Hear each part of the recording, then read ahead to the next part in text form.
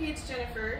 Today I want to talk about what, in my opinion, is the toughest thing you can do with your body, and that is a marathon day of yard work and how to get your body ready for it. So with yard work and gardening, you're doing lots of repetitive bending over, you're doing lots of pulling, but the thing that I think that makes it tricky is a lot of times when we're working out, we just move in one plane, but that's not always the case out in the real world, out in the yard, outside.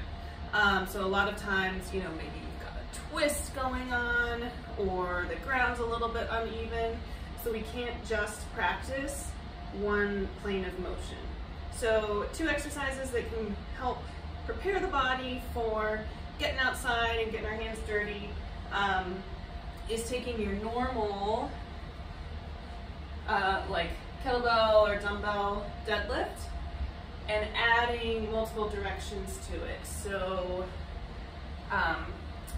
going to the outside of one foot.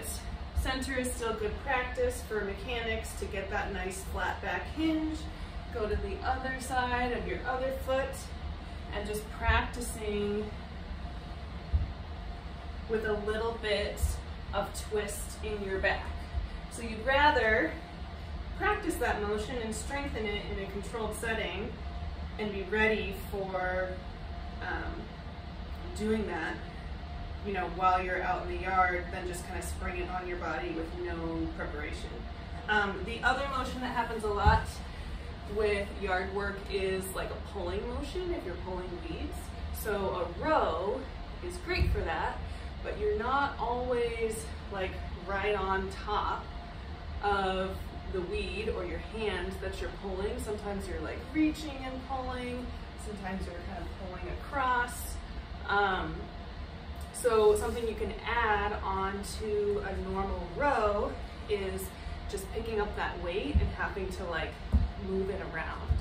So one exercise that I like to tweak just a little bit is a normal either quadruped, so like hands and knees position row, and work on just tapping your weight in different directions.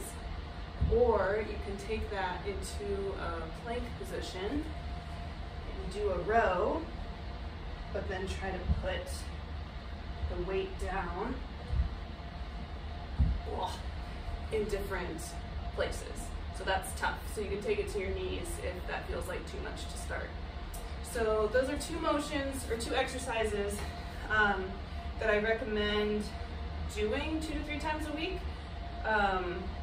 Ideally like a month before you know that you're gonna like hit the yard pretty hard or the garden, and you'll feel a lot better for having done that prep work than just going out there fresh. So let us know how it goes for you, and good luck this spring. Thanks.